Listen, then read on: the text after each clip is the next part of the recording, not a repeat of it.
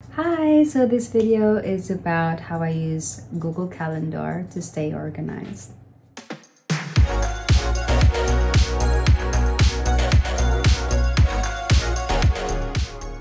So I started using Google Calendar back in 2020 when I was a QA because it was very useful for my job. I ended up really enjoying using it. So the reason why I'm using Google Calendar instead of other platforms, Google Calendar is free. It's so easy to use. It can also be synced to different devices, to your PC, your laptop, your phone, so that's why I really use Google Calendar. It's also secured since it's Google. So I use Google Calendar for both my phone and my PC. My phone, so it's easier access, and then for PC, you can make more changes when you use Google Calendar and laptop or PC. So let's talk about staying organized. So to me, the reason why staying organized is very important because it's giving me clarity and peace of mind. So it gives me peace of mind that I'm getting things done and I'm not forgetting anything. It simply makes me happy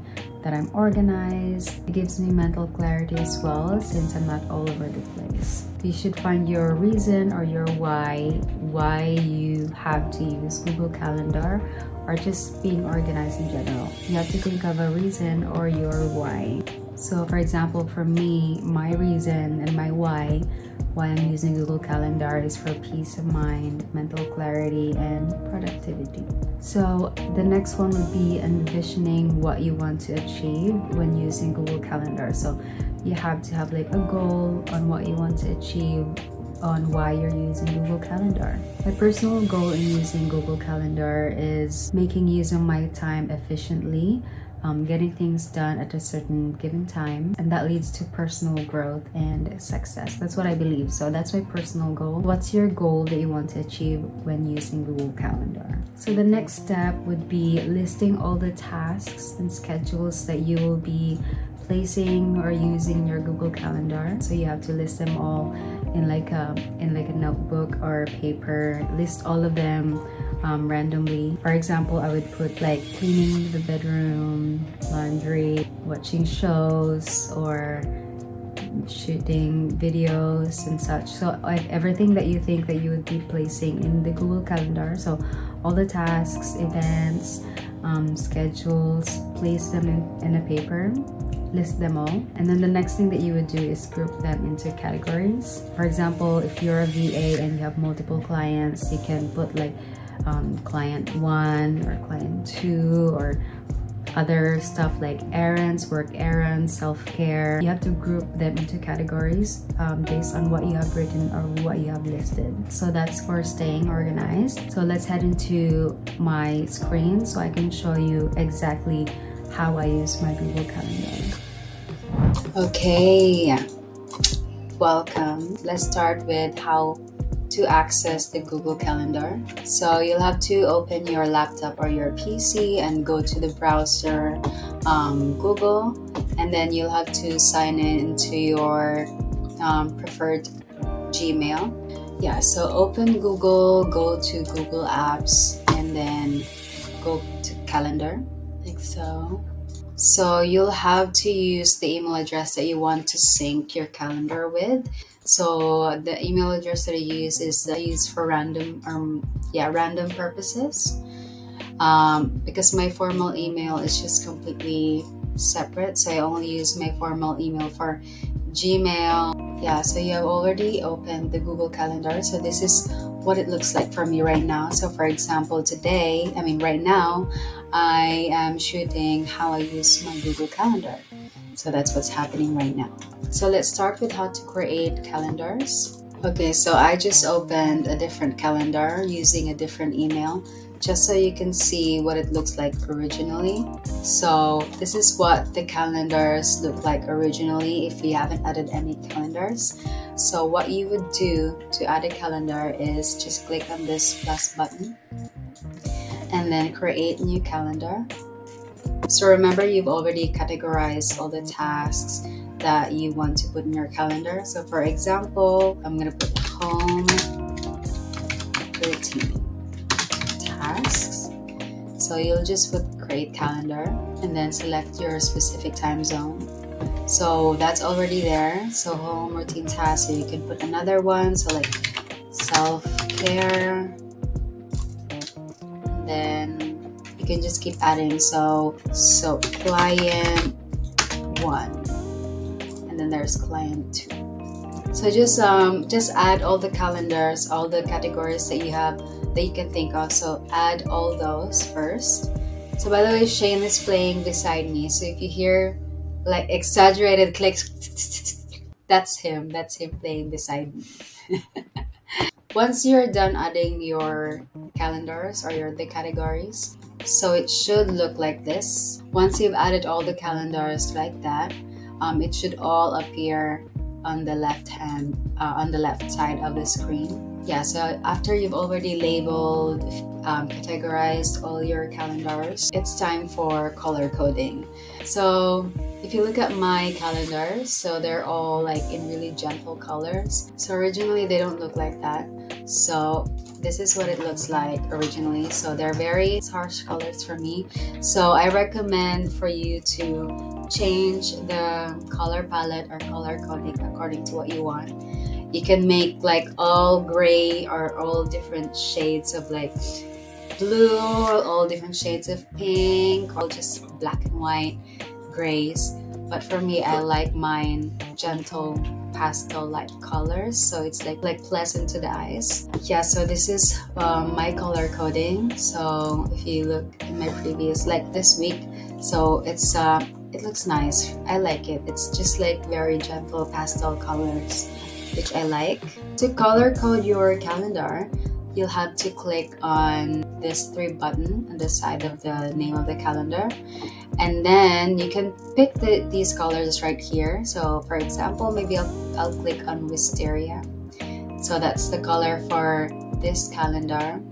And then for birthdays, so you can also customize or choose specific colors. So all you need to do is just click on add custom color, and then you can just choose from here. So for example, I'm gonna choose this color, and then I'm gonna make it lighter and gentler like that.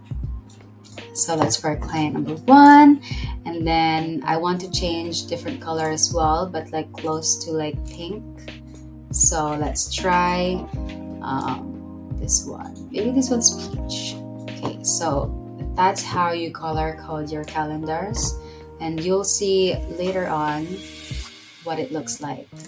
So for example, this is what it looks like after you've color coded your calendars. Aside from that, I also open my Google Calendar on my phone, and then I just check how it looks like on the phone as well, if I like it. Okay, so this is my Google Calendar, the Google Calendar that I use. And then, so yeah, these are the colors. So I really like the colors, how it looks on my phone and the PC. So I recommend doing that as well. So in this stage, I'll talk about the weekly planning and time blocking in your calendar. I also like to plan my week according to like the different days. So for example, Monday is about planning. So it's about arranging or planning out my week. So that's what I do on a Monday. If you click here, it's considered as like all day. And then I'll just put planning. This is an ongoing event, so it's every Monday. So I would click on weekly on Monday, like that. Assign your days for the week. So for example, Monday would be planning, Tuesday would be the webinars I join and then surveys, and then Wednesday would be content creation, like what I'm doing right now, and then Thursday and Friday for the business days, and then Saturday would be quality time with my husband or date time, and then Sunday would be home routine tasks or pamper day or family day. So that's for Sunday. So after that, it's time for time blocking. So for time blocking, let's just say you have a client and you want to reserve like specific hours just for meetings. So for example, 10 a.m. So you'll put like meeting, and then to organize or categorize that time block, so you'll just go here to the calendar and change that calendar to, maybe for you, you would put like client number 1 or VA or work. So I'll just put, let's say, work stuff. So meetings. So I blocked that one for meetings. And then another example, let's just pretend I'm not flying next week. So let's just ignore that one. So for example, I'm gonna just dedicate this time to shoot a video, and then that's under the content creation calendar. So save, and then you can also drag, depends on how long you want that to happen or how short.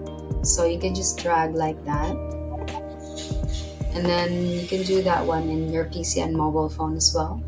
So that's an example of time blocking. So if you want to see what it looks like for the week, this is what it would look like. That's how I would use my calendars to staying organized. So next thing that is also very important is Google Tasks and Reminder. You can also schedule it based like within the time block that you've made. So for example, this one, shoot how I use Google Calendar. So I've added a task here under that time block. So I put shoot YouTube video. So task is just something that I use when there's call to action, because if it's just time blocking, I've just allotted it, but I also want to make sure that I ticked it, So I use Google Task for call to action activities. So for example, shoot YouTube videos. So I add the task. So to add a task, you just click somewhere and then click on task, and then you just put for example, shoot video, for example. So that's task, and you can also organize all your tasks to be very organized. I'll show you how you that's a different app. For example, in this task, it's under social media plan. Let's say I'm already done shooting the video, so I'll just click on that one and mark complete. So there's call to action. When you haven't completed the task that you've done yesterday, it will notify on the current day as pending. So for example, I'm gonna put task here. I'll just put test. And then so that's yesterday. Let's say I wasn't able to complete that one. It will appear on the current day. It will keep appearing on the day until you mark it as complete as pending task. So it will always appear as pending task. So you will always get reminded that there's a task that you weren't able to complete. So you'll just click on that, and let's say you've already completed it, and then it's gonna disappear. And then another thing is Google Reminders. So I use Google Reminders for bills. So for example, credit card due. So for example, for you to add reminders, you just have to click. It's up to you if there's a specific time, but I like to use reminders for within the day. So just click on the reminder, and then let's say health insurance. So that's all day, and if it's an ongoing event, you can just click on this one, and then you can click on the monthly, so daily or weekly or whatever. So you can also repeat that one, and then save. So if there's multiple reminders in a day, it will just show us like this. So 2 reminders. So that is for the reminders. So for reminder, if there's a reminder that you haven't completed yet, it will keep moving into the next day. So for example, you add a reminder here, bills. That's from yesterday, and let's say yesterday I wasn't able to complete it. It will move to the current day. So it will keep moving to the current day until you mark it as complete. I read that all reminders will turn into Google Tasks in the future, so maybe just stick with Google Tasks. So another thing that you can use for Google Tasks is you can also organize your Google Tasks. So for example, you can also just access it on the side if you're using PC or laptop. So you have the Google Keep Google Task here, And then, yeah, so you can organize different tasks. So in your PC or laptop, you can just like create new lists. So for example, your task would be like self-care tasks. So you can just add specific tasks from there. So we also have Google Calendar shortcuts. So if you click on letter N, it will go to the next week. And then if you click on P, it will go to the previous week. D for day, just like within the day. W for the week. M for the month. So you can also just click on C to create an event like this. That's just for event though. But what I do is I always still like click this one, or like just go straight to the time to create an event. So I can like pick between event, task, reminder. So I can be more flexible with it. And then to see more of the shortcuts, you just have to type in the question mark, and then it should show everything. So that's how I use Google Calendar on the laptop or PC. So let's go to how you use your Google Calendar on your phone. So the only thing I want to talk about in using Google Calendar on phone is adding a Google Calendar widget. So just look for a Google Calendar widget and add it to your home page so you see it straight away.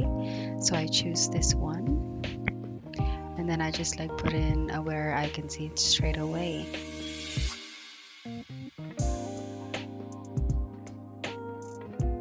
And then another one is I'll just swipe left to see another widget that's already there in iPhone. Right, so that's it for this video on how I use Google Calendar to stay organized. I hope this video is very helpful for you, for your everyday life or your work life. Please tag me if you have tried this guide, like tag me in your IG stories or wherever. Just let me know if you did try this one. And also like this video for more organization videos. So if you have any organization video requests, just comment down below as well, so I'll know what to make next time. And lastly, share this video to help others get organized as well. So yeah, I hope this video was helpful and instructive. I hope your life will be a little bit more organized after this. Bye!